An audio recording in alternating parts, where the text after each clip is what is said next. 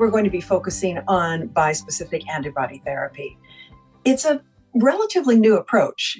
What is it exactly?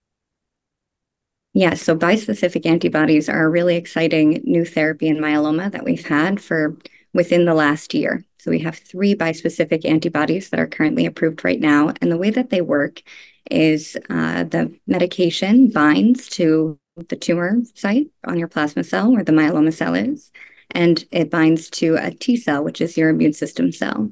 And it kind of works to redirect the T cell, your immune system, to kill off the cancer cells in your body. Okay. How has this treatment impacted the state of myeloma treatment and care?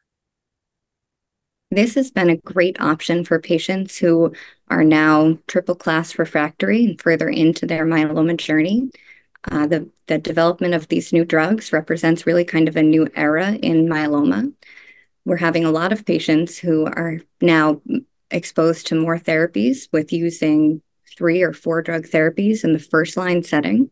So having an extra line of therapy now further down the road has been a great option for a lot of patients.